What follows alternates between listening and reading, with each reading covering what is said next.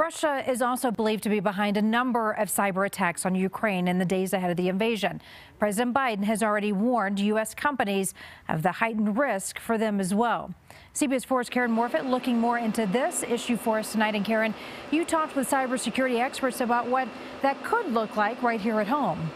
Yeah, Karen, and they say that it would start small with attacks on things like servers or launching malware, with our likely targets being to our critical infrastructure like power grids.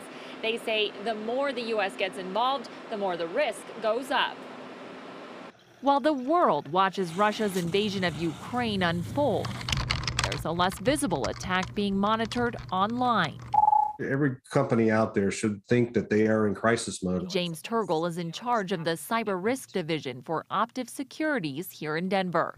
But his background is with the FBI's Information and Technology Branch. He says Russia's use of cyber attacks will continue.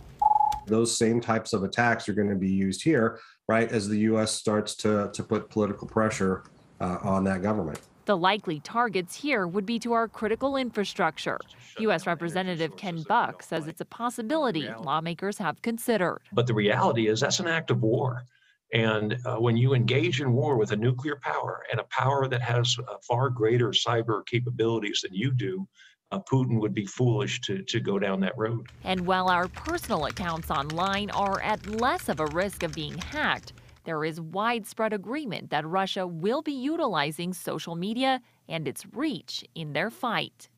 You're going to see utilizing those platforms in order to either spread disinformation or some type of other propaganda. Vladimir Putin is a child of the KGB, and he absolutely understands the value of propaganda.